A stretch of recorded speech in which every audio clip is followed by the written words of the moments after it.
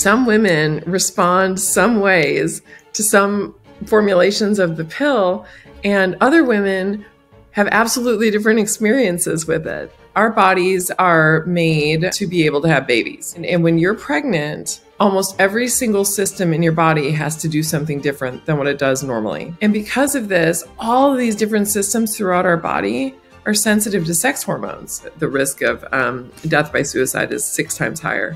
Holy crow. This is really important information for women to know because they really need to have somebody who's looking out for them. I never would have even thought about that. I never thought about what was in my tampons. And then it turns out that it's like got formaldehyde in it. We think we can take things, hormones, and be the master of our lives, but there are consequences to these that are so far reaching we have no idea what we're messing with when we decide to take our biology into our own hands. Whew.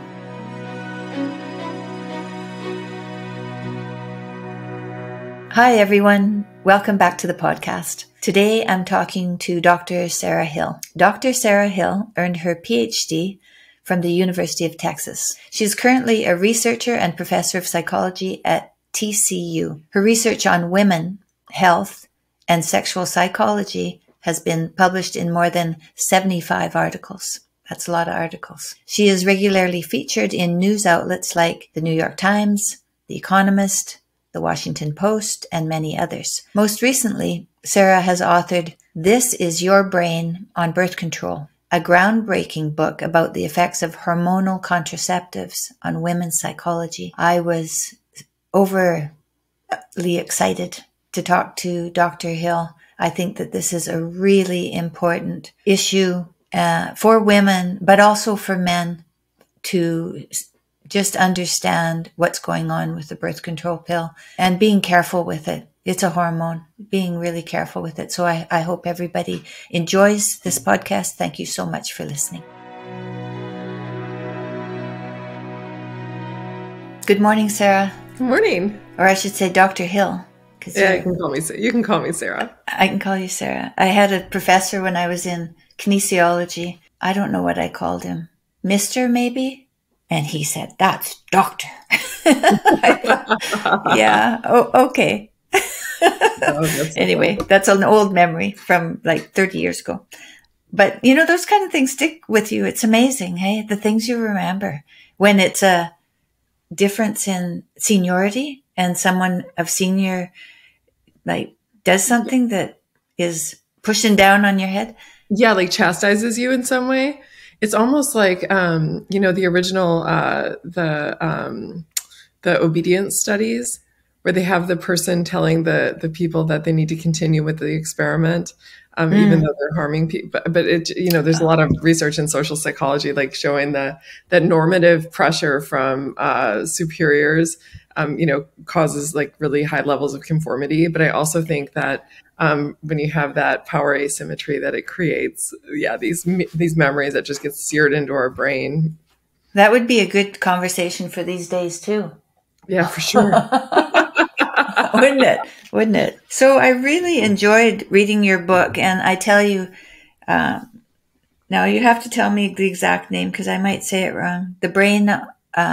Our Brain on Birth Control, is that right? This is your brain on birth control. This is your brain on birth control. And my brain was totally like stymied by the pill. And so I've been waiting, I would say 45 years, because that's how long ago it was that I started taking the pill, when I was 15.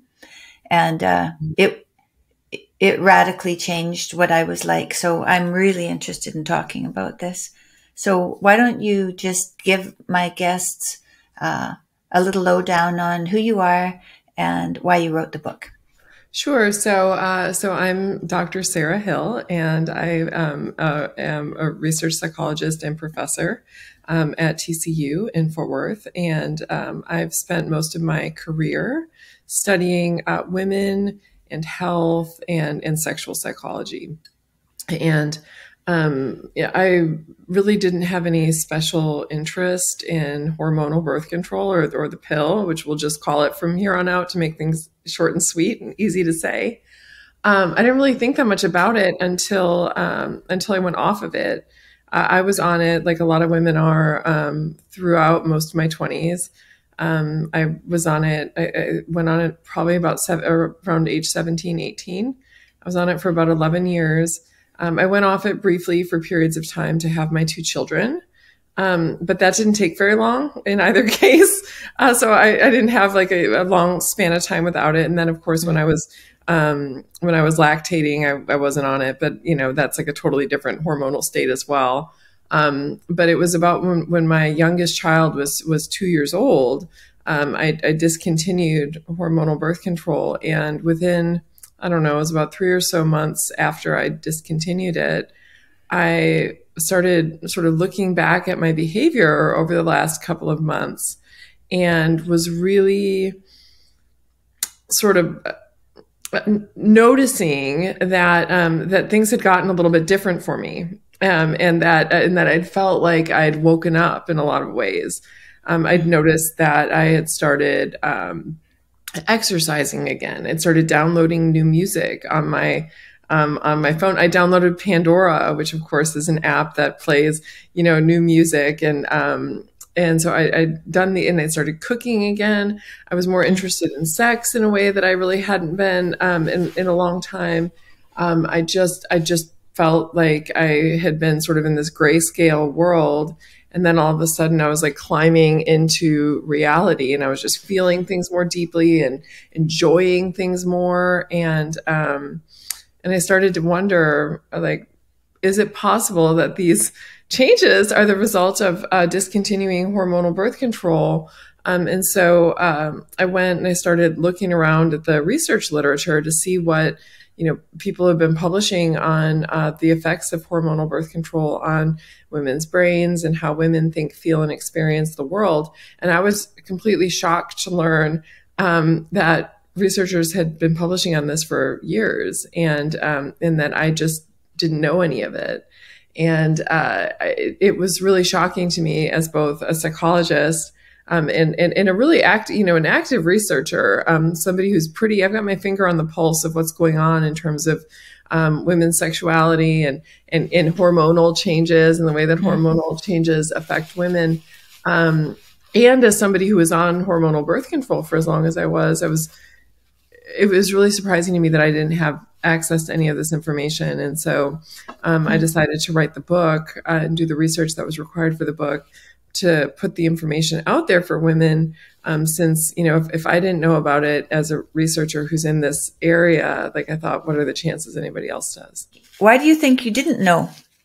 Oh, gosh, there's a really complicated answer to that question. And I think that one of the big pieces of it is because of the siloed nature of medicine. It's like in science, because in the field of medicine, which of course as originally practiced, originated at a time before people understood that the brain was a body part, and because people used to endorse that idea of like the mind-body split, right, where like the soul is like where all of your thoughts and feelings and all of that comes from, and that your body is just the nuts and bolts that make your heart go and your lungs function. And in some ways, medicine has never recovered from that split, because when you look at drugs, for example, when researchers are looking at whether or not drugs are something that should be used with a patient population, they look at safety. Right. So is it going to kill you or not? And then efficacy, does it work?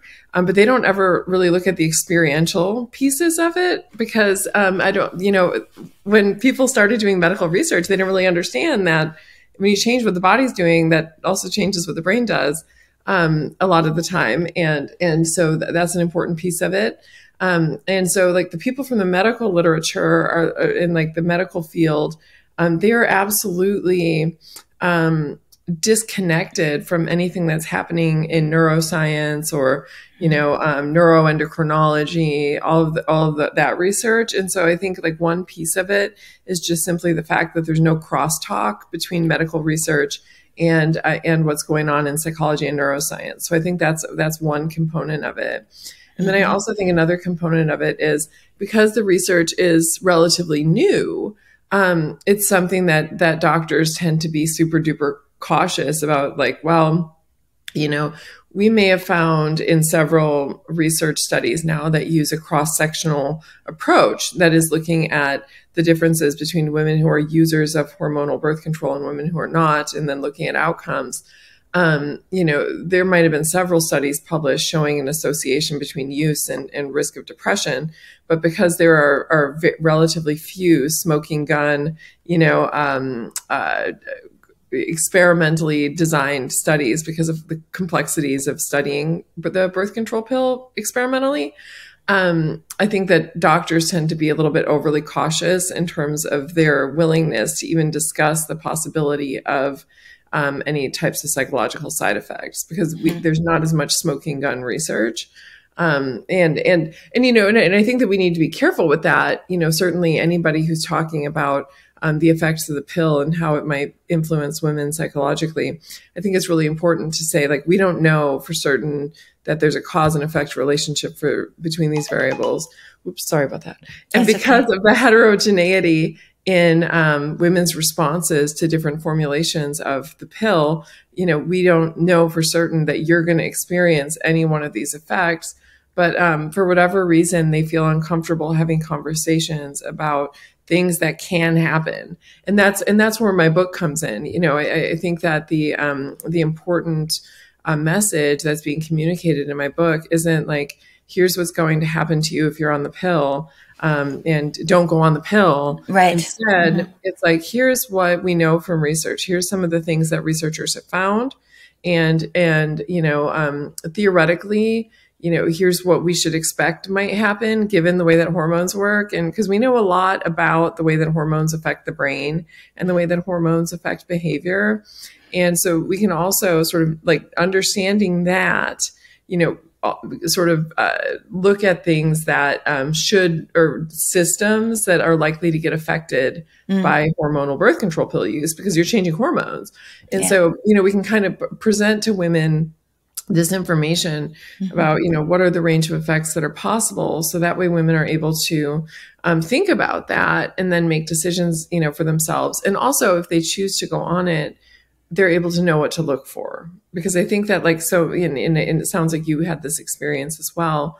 But so many women will go on the pill and, they don't really know exactly what to expect or what's even possible. And then they'll experience things like, for example, anxiety or depression or reduced libido. And they don't even think about the fact that it's their pill. They think that there's something wrong with them, or they think that all of a sudden they're depressed. And so this book is just about really providing this information to women. So that way, if they do experience these effects, they have a starting place. They kind of have a frame of reference for what to do next. What are the difficulties that you find in doing the research for women on hormonal birth control? Well, I mean, in terms of,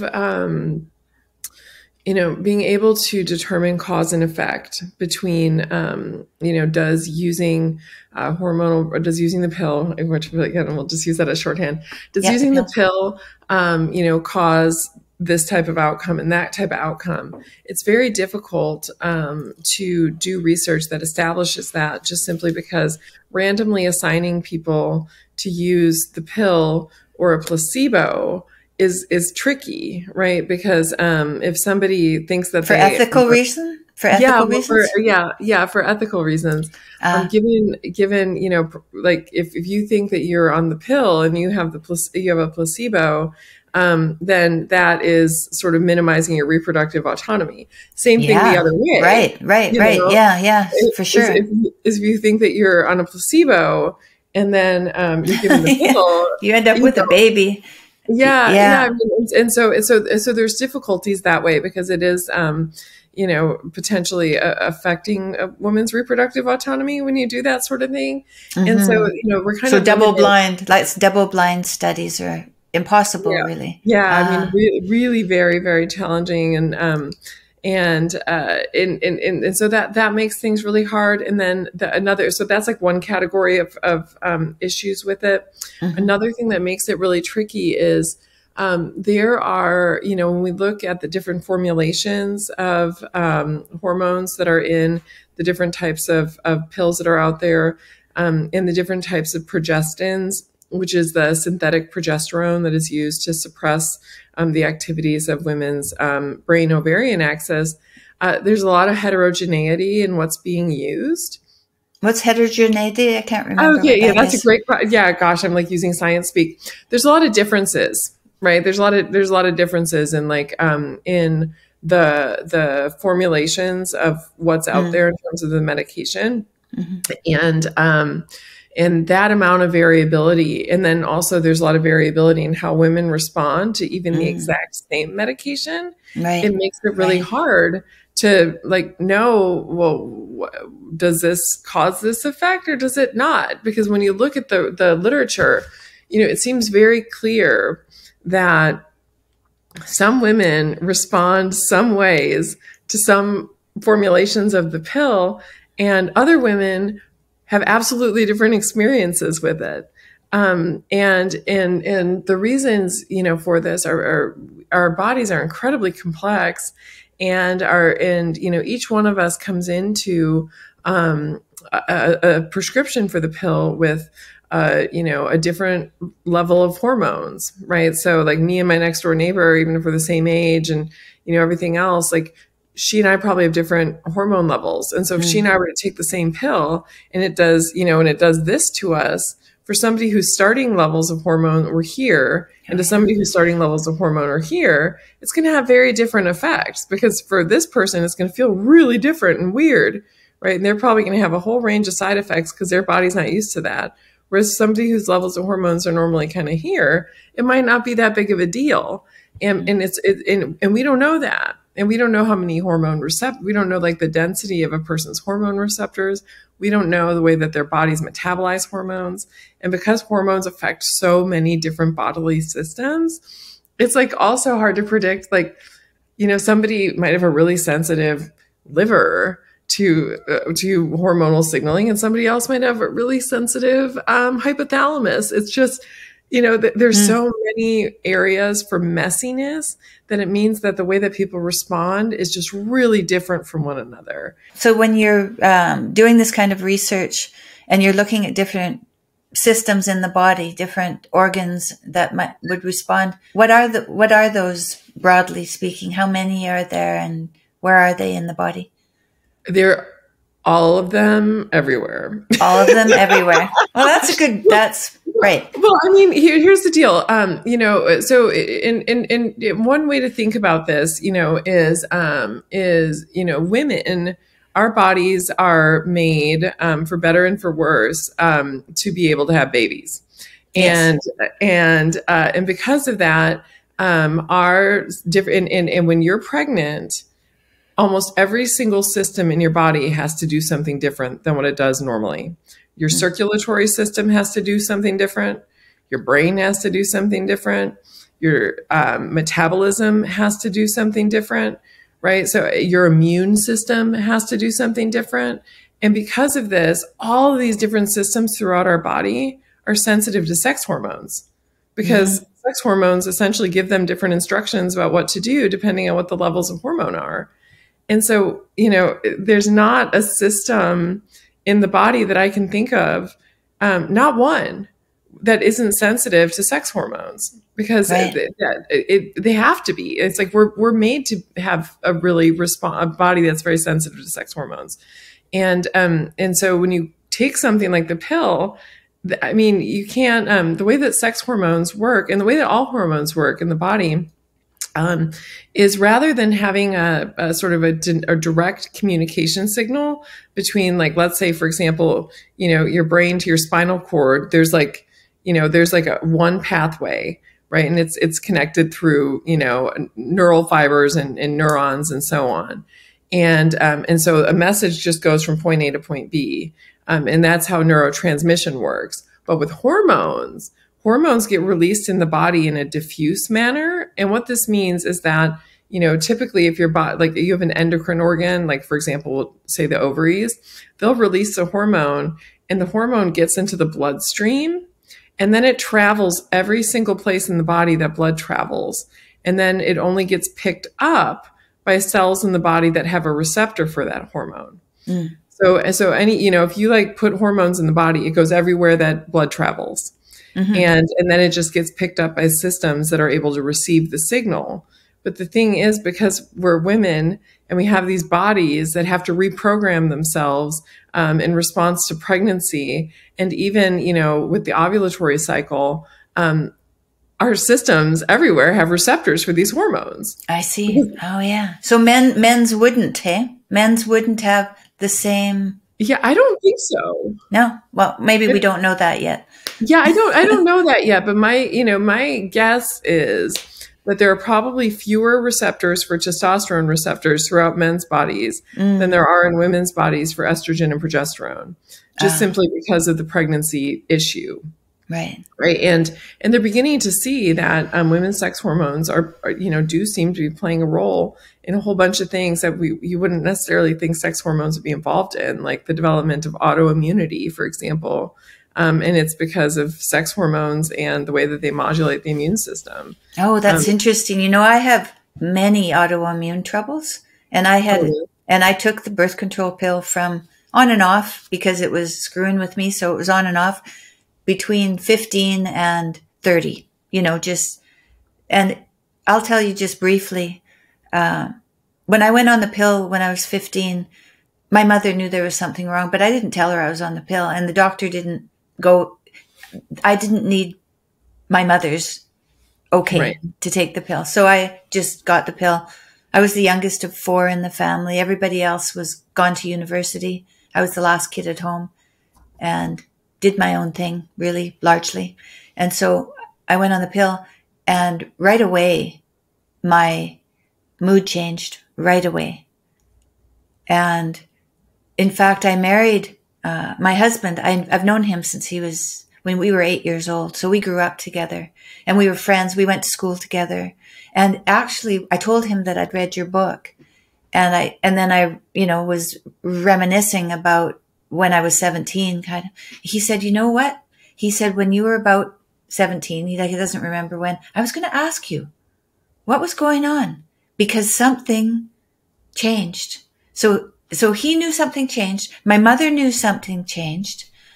I kind of couldn't tell something changed, right? Because my mood had changed, but I couldn't, that's my mood. That's my mood. Yeah, right. Yeah, it's so interesting how we adopt and we can't see changes in ourselves because our brain tells ourselves a story about this is just how things have always been. This is just how things are. And you think how would you suggest women, when they start the birth control pill, how should they monitor themselves? I think that's a really great question. And I think that two really important ways to do that are, one, I think if you're able to keep a journal before you go on it and then after you start. And I like to do a process I call it objective journaling. And I'm a scientist. And so of course I love this. But essentially, I give some instructions about this in my book, but you can kind of categorize the important domains in your life that are, like my sexual desire is here. My energy levels are here. My mood is here. My anger levels are here. My anxiety is here, and just rate it on a 1 to 7 scale every day for a little while. And you can accumulate your data over and say all right, on average, before I started using this, my anger levels were at 5 and my, this was at this. And then look and see what happens after you start hormonal birth control and do the same thing. And then you can sort of tally your responses and look and see whether the averages that you're sort of experiencing when you're not on it are the same as when you're on it. And so that's one method. And then the other is simply talking to your friends and your partners and your relatives, have somebody who's looking after you and let them know what you're doing. And sometimes, especially for young girls, that might not be a parent. If their parent doesn't know, like yours didn't know. And just telling them I'm going to do this thing and it might have mood effects and I need you to tell me whether or not I seem like I'm getting different. So And why would it be mood effects that you would be bringing up? mood effects to me, especially when we're talking about young people, I mean, these are some of the most serious and the most consequential and can have really devastating outcomes. So there's been some research, well, there's been a lot of research now linking hormonal birth control use to the risk of anxiety and depression. And this risk is asymmetrically shouldered by young women. How So, young? How young are 19, women? 19 and younger. 19 and younger. Yeah, Right. and in some cases, the risk of developing like depression and anxiety for these populations is sometimes like 3 times higher than what it is for an adult. I mean, it's That's much. a lot. That's a much lot. higher. What other kind of things happen to us that have that kind of effect? That big 3 times as higher. Is there anything else that you can name that has that kind of, to show people just how big of an effect that is? Right. Oh gosh. I wish I had a good one off the top of my head, but it's essentially kind of like the risk of developing lung cancer from smoking. I mean, it's like something I see. where, Right. like, Right. That's a good one. Yeah, where and so it's like it's a big, when you look at the differences between being a adult woman who starts the pill versus an adolescent woman who starts the pill, there's some big differences. And they've looked at the risk of the suicide risk of women if they start a prescription of hormonal birth control or not. And that also, they find that there's an increased risk. And again, particularly for adolescent women, these women who are 19 and younger, and particularly within the first 3 months of use.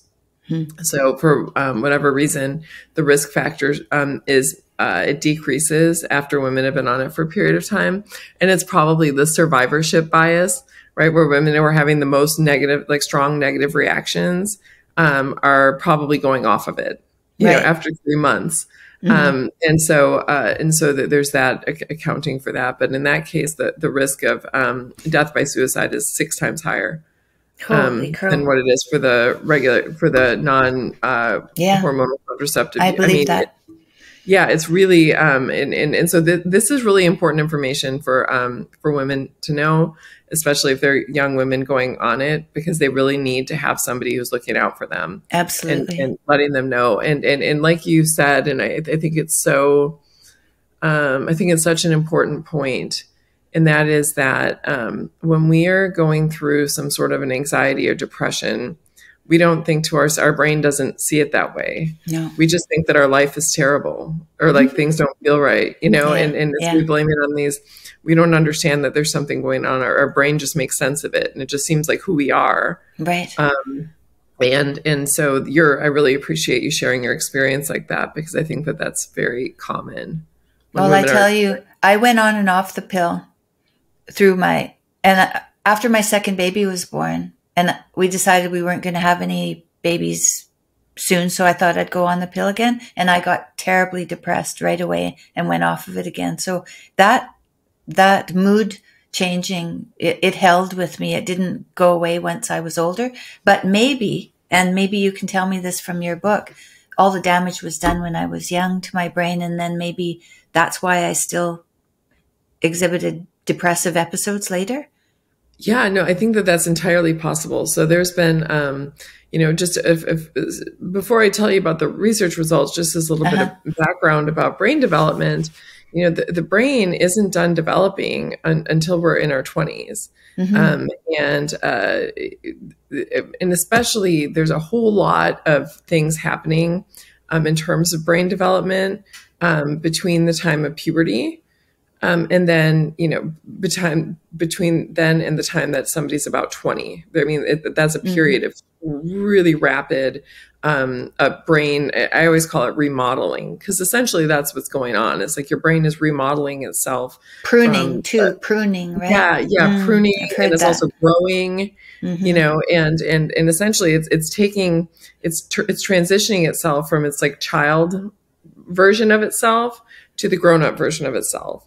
Right. And this process is coordinated by our sex hormones, which are surging during the pubertal transition. Mm-hmm. And so when you put a woman on hormonal birth control during this period where the brain is still developing and going through this period of rapid change that's influenced so heavily by the sex hormones, it makes absolutely, it makes absolute sense that taking hormonal birth control might affect this process.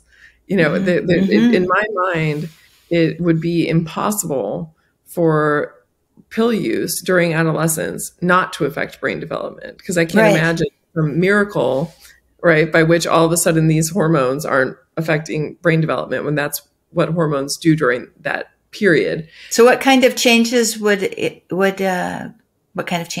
be for later, for when you're grown and you've been taking the pill from 15 to 19? Right. That's the $8 million question that nobody has an answer to. Oh, nobody has an answer to that. Oh. No. Well, so I'll tell you what we know, and then I'll tell you what we don't know. Okay. So what we do know is that now there's been a couple of studies out that have found that hormonal birth control use during adolescence, mm-hmm. so again during that period, mm-hmm. is associated with a heightened risk of developing major depressive disorder throughout the lifetime. Right. There you go. Which is consistent with your experiences, right, where your brain seems to have been sensitized to the possible development of depression, mm-hmm. and then when you started birth control again as an adult, your brain was like, oh, nope. And you sort of went into that. You were able to like quickly tilt into a depressive state. And would that have happened to you if you weren't an adolescent user? We don't know. We don't know. Research suggests that it's possible that you would not. Right. So we know that. What we don't know is everything else, right? And there has been, and this is both shocking and not shocking when we think about the state of women's health and adolescent health, honestly.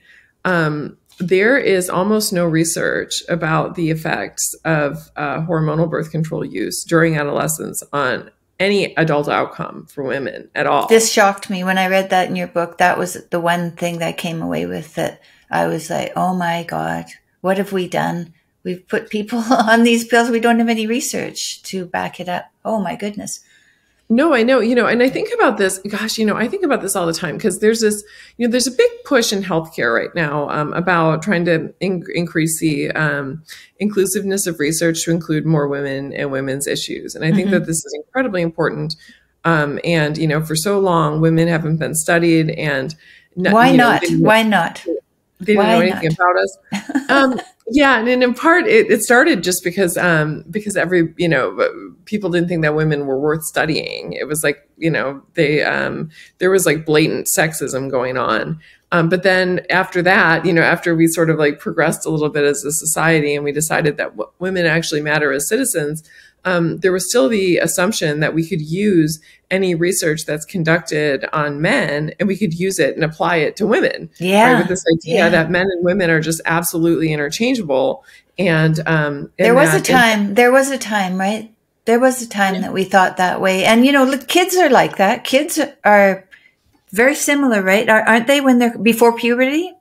Yeah, before puberty, they're pretty similar to each other. Right. So we didn't take that up and see the changes that happen at adolescence. Yeah, I mean, the sex matters, and it's funny because we're getting into this cultural space where everybody's moving away from this idea of sex, and it's like, no, like, look, we can like all of this stuff, with gender and everything. It's like, it's great, and like that matters. Biological sex matters too. And if we don't like address it, it's actually really dangerous for women in particular, because then we go back into this world where we assume that research that's conducted on men is going to apply to us, and it doesn't, mm-hmm. Because our sex hormones change. And a lot of the research that's out there that has looked at, almost everything that we know about health and heart attack risk and aging and all of these things, a lot of that research was done only on men, just because their hormones don't change cyclically like ours do. And because we have cyclically changing sex hormones, it makes us more challenging to study, Yeah, and more expensive because you have to find women at that time of the month, all of them the same. Yeah. That's tricky. I imagine that's very tricky. It is tricky. And maybe women don't want to share that information either, or they don't want to be put under a microscope like that, because you'd have to be put under a microscope. You'd have to track your ovulation and everything. Yeah. Yeah, no, it is. It's a challenge. And if we pretend like males and females are exactly the same, then we end up with taking this research that's done on men and trying to apply it to us and our issues in our health. And as is increasingly becoming understood, that just doesn't work. It's like men and women, it's like heart attack symptoms are very different. Our risks of autoimmunity are very different. The types of mental health problems that we get are very different. And a lot of those variables, a lot of those differences are things that stem from biological differences that we have between us and men. And we need to, be able to get a better finger on the pulse of women. Yeah, that's a huge problem. But you said that we are beginning to. Yeah. How long has that research been going on that they've been using women in their own in their studies? Oh gosh, it's probably been at least the last 2 decades have been a lot more inclusive of women in research because the NIH has required it. But here's what they've required. Okay. They've required that you use women in research. Yeah. But the way that looks a lot of the times is if you have a study where you're collecting data on, let's say, 100 participants, 80 of those will be male, right? And then 20 will be female. You never actually treat sex as a biological variable that might impact the result. And that's not actually telling us anything. We need all research that's being done on biomedical processes, in my opinion, needs to be done with equal sample sizes of men and women in large enough sizes where we're able to detect differences between the sexes if they exist. So that way we know whether or not something is working the same way in women and men, because the way that the requirements are right now, that isn't the case. And to circle back to the issue with adolescent birth control use, I think that one of the next big pushes that we need to see in terms of really pushing for research equity is looking at adolescents. I mean, so many parents, and I'm not one of them, but there are very many parents who are putting their adolescents on prescription medications, whether it's hormonal birth control or different types of psychotropic medications like antidepressants or ADHD, and nothing about those effects on brain development. And here we are, these people are growing into their adult version of themselves, and we don't know what we're doing to them and who we're making them in response to the drugs that we're giving them. Oh yeah. And I think that's criminal, honestly. And certainly, with the pill and also with these different types of psychological medications that we're giving women or men and women, young men and women, it concerns me. Yes, that's very concerning. That's very concerning. When did your book come out? So my book came out in 2019, in October 2019, right before the pandemic. Oh yeah, right. So how has it gone then in sales? How have sales gone, and how has is it been distributed widely? And yeah. So it's been published in I think that it's like 6 different languages now. So we've got publishers all over the. Oh, that's exciting. Yeah, no, it is. I think that is there follow-up research that's been because of this? Yeah. So we've been conducting research in my lab, looking at some of these issues, and in particular, speaking of your autoimmunity sort of note from earlier, we've been doing some research looking at different does hormonal birth control use, given that hormones play a role in modulating the immune system. Yeah, right.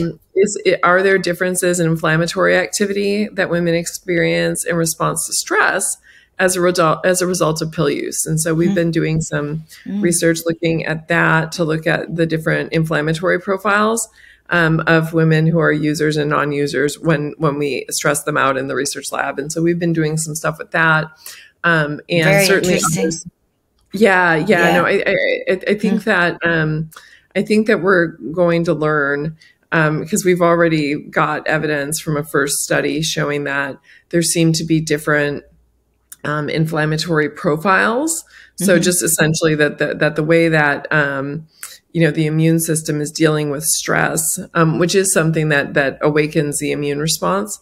That it does differ between users and non-users of the birth control pill, and so we're doing some follow-ups on this and looking at whether it might contribute to differences that we see in mood, because inflammation, in addition to influencing a person's risk of autoimmunity, is also something that can impact their mood. Absolutely.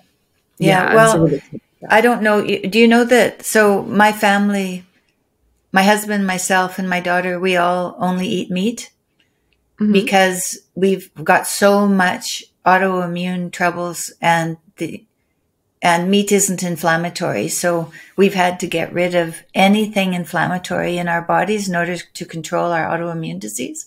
And thinking that the birth control pill may have been at the bottom of this, that's very interesting. Yeah, it could potentially have contributed to that. I mean, there's a growing amount of research that seems to suggest that, we've known for a really long time that sex hormones are involved in the development of autoimmunity.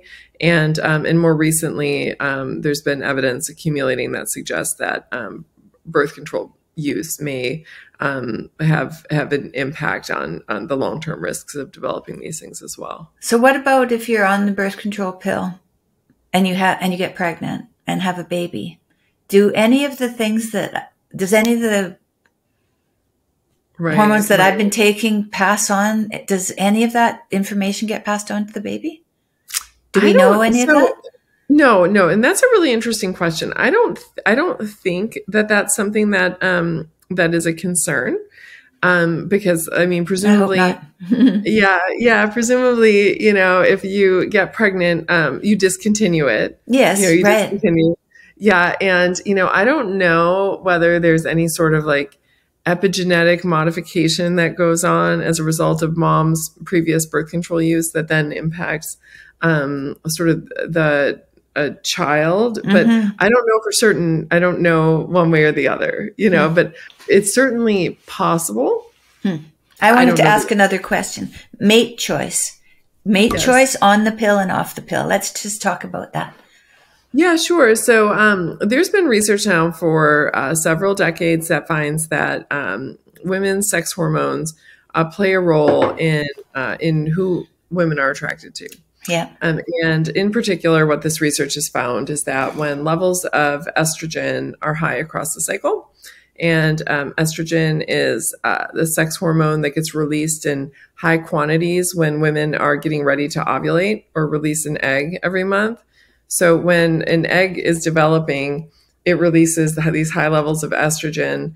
And this coincides with the fertility window across the cycle. So the period of time during the cycle when women can get pregnant from sex.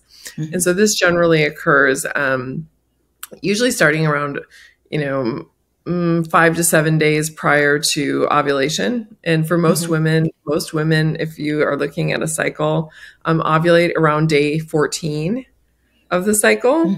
And so, we're looking at anything from like day 7 onward, women are starting to release relatively high levels of estrogen.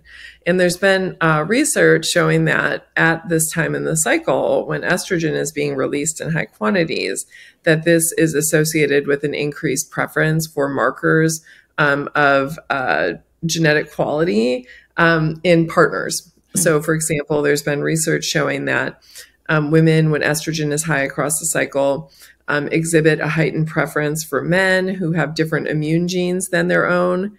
And this is something that is a reason to occur because having children with diverse immune genes is something that is very advantageous in terms of a child's health. There's been a lot of research showing that women exhibit a preference for cues to facial and vocal masculinity when women are at high fertility across the cycle. So what's the difference? What's the difference between a woman's choice during ovulation of a man and when she's not ovulating? Naturally, with no birth control pill. Yeah, with no birth control, what you generally see is that there's this increase in women's preference for things related to like masculinity and that sort of thing that sort of decreases at points in the cycle that are not fertile. And so essentially what all of this is telling us is that estrogen is predicting an increased preference for especially things like facial and vocal and behavioral masculinity. And so masculinity would be jaw width, right? What's another thing besides jaw width? Yeah, so jaw width, there's a ratio of jaw width to facial height. Having deep set eyes, having a deeper brow ridge. Oh yeah. And those are some of the like facial cues. And then in terms of vocal cues, like depth of voice is something that's related to testosterone levels. Behavioral cues to testosterone are being somebody who's socially dominant. And sort of competitive, and so more disagreeable people, possibly, right? Possibly, more people who are more cut and dried in their presentation. Decisive, right? Decisiveness is related to testosterone levels.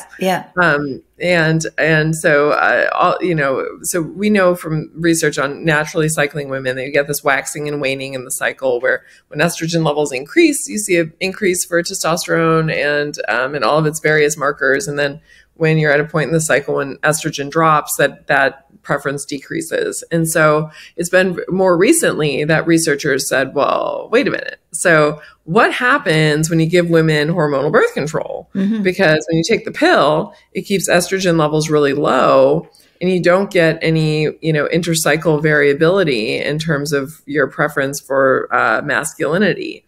And so this led the researchers to predict that women who are using hormonal birth control should exhibit less of a preference for cues to masculinity and testosterone relative to naturally cycling women.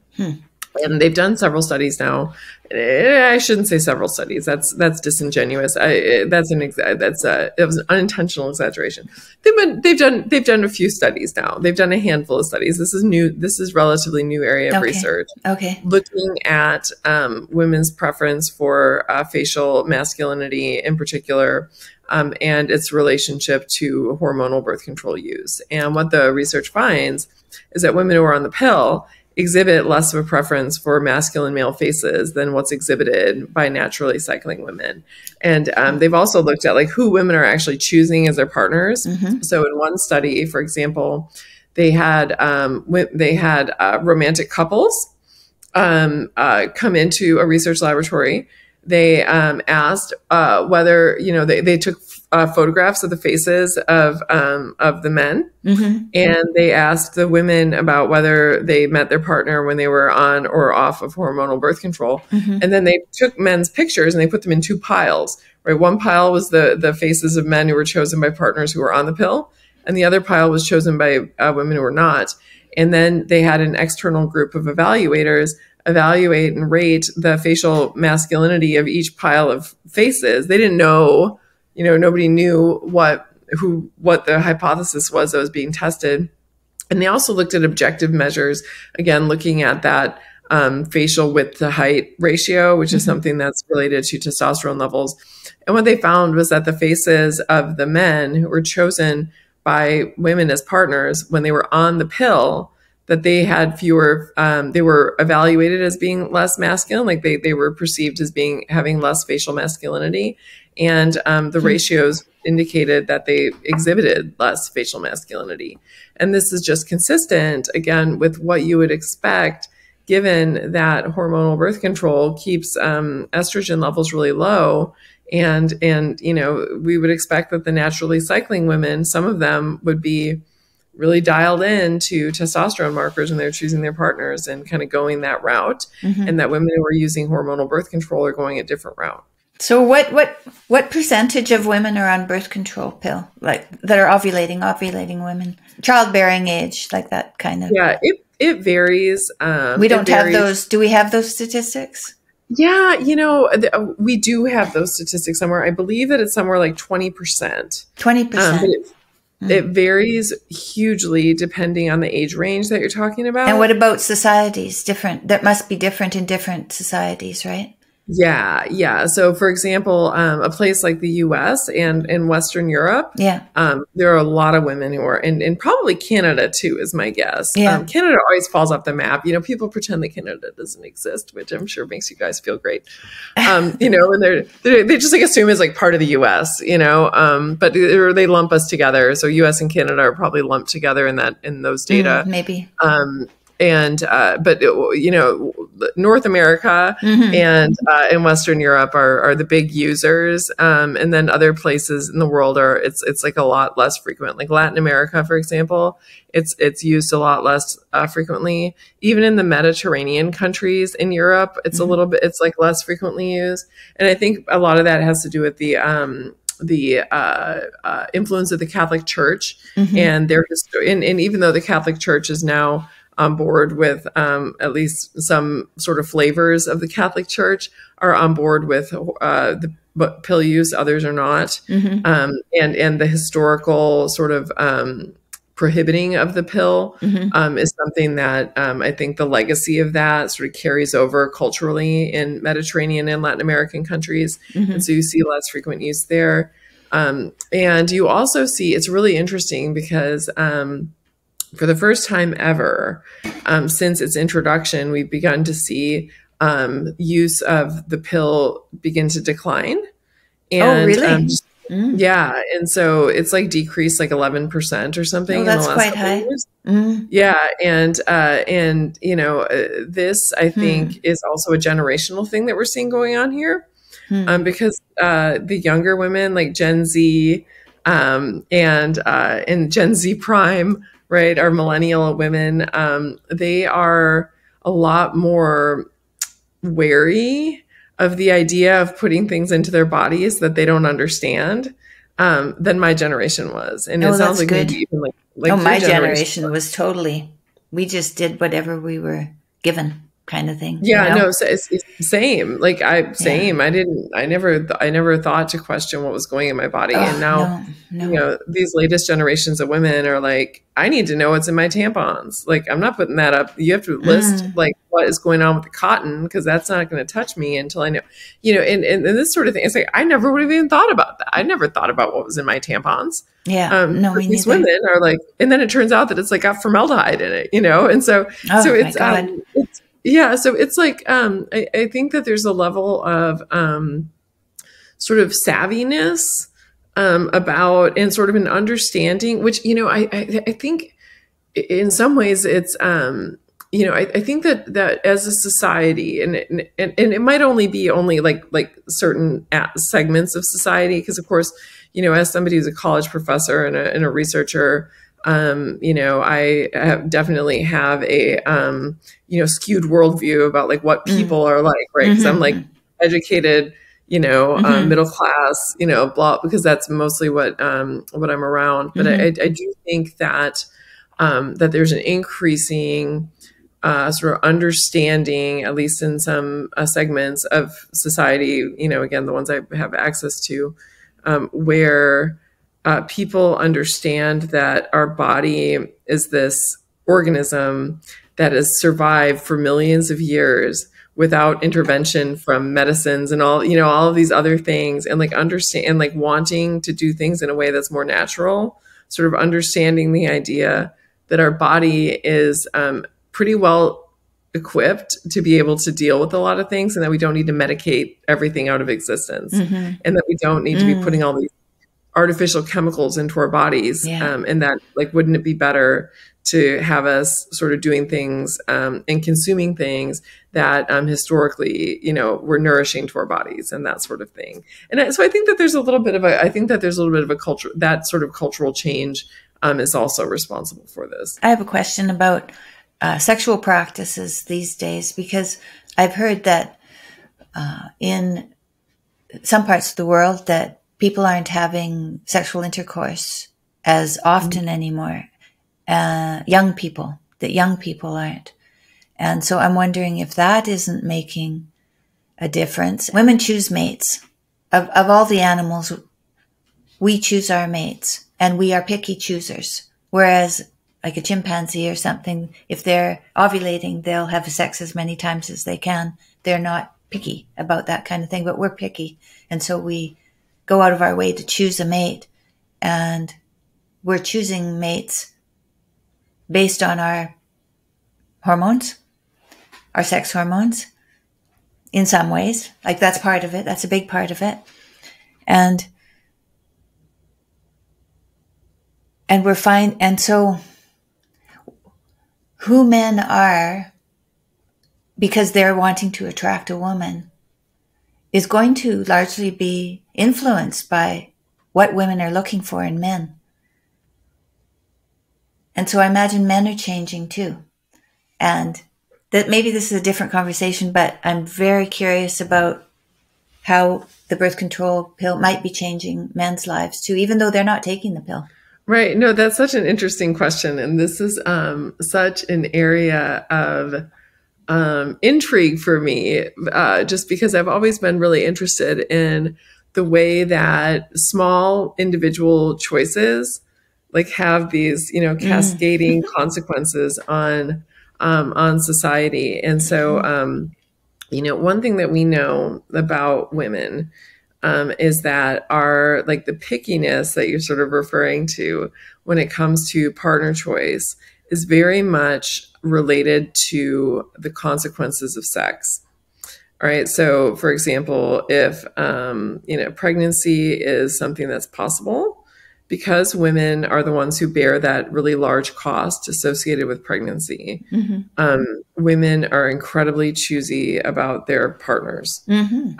And the idea being that not only is a woman picking somebody whose genes she's going to be intermingling with her own genes, right, to like be her genetic legacy, so to speak, but also that she's choosing somebody who would help her raise an offspring, right? Help her raise a baby.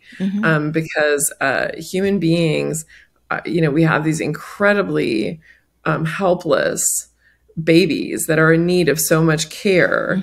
And there's a ton of research, both in contemporary society, but even, and especially in like a hunter-gatherer context. So they've done research looking at the survivability of children based on whether or not they have a father investing in them or whether or not that is gone in a contemporary like hunter-gatherer group. And the survivorship of these children is incredibly low. And it's because they oftentimes get killed by other men. Yes. They'll not be protected. They won't get access to enough food resources. Right. They get sick more frequently. It's just, it's not good. And even in our contemporary environment where we have a lot of sort of safety nets to help women care for children in the absence of an investing father, children still do less well. They tend to have more health problems. They tend to have more emotional problems. They tend to be more likely to end up in poverty. I mean, the list goes on and on and on and on and on. And so all of this is simply to say that when women are choosing somebody that they're going to be having sex with, if pregnancy is something that is on the table as a possibility, women are really picky about both, like, does this person have the kinds of genes that I want to be going on with my genes? And two, is this person going to be able to like provide and help and care and stick around and be mature and raise a child?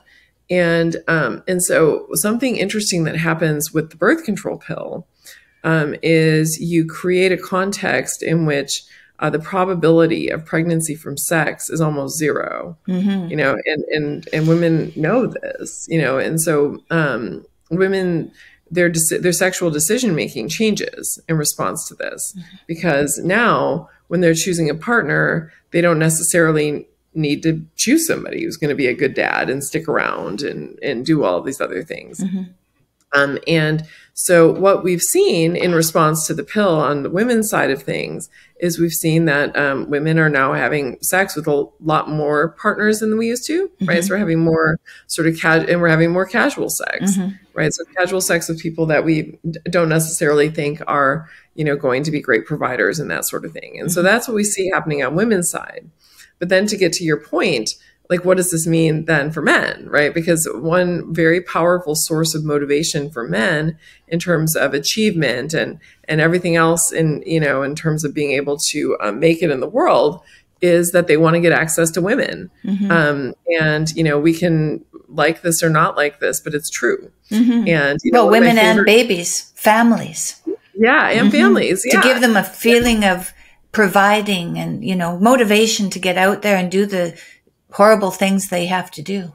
Yeah. Yeah, no, exactly. I mean, but yeah, both of these things for sure. And one of my absolute favorite quotes of all time was one that came from Aristotle Onassis, who once said, without women, all the power and money in the world would be meaningless. And I think that when you say that, and like to men, they just nod. Yeah, right. They're like, yep. And so the reason for this, of course, is that when you have those things, that's going to get you in a position where you get access to women, which is something that men are motivated to get. Yep. And so now when we have the pill and you have women that are choosing men as sex partners, when they don't really have any sort of, good dad kinds of qualities, they're not somebody who's going to be sticking around or not very ambitious, right? They're not working very hard. Some of these things that women used to have to prioritize when they were choosing to have sex with somebody because pregnancy was possible. Now you get men who are being chosen as partners, despite the fact that they're absolutely lacking in any type of quality that would, be something that's associated with long-term provisioning.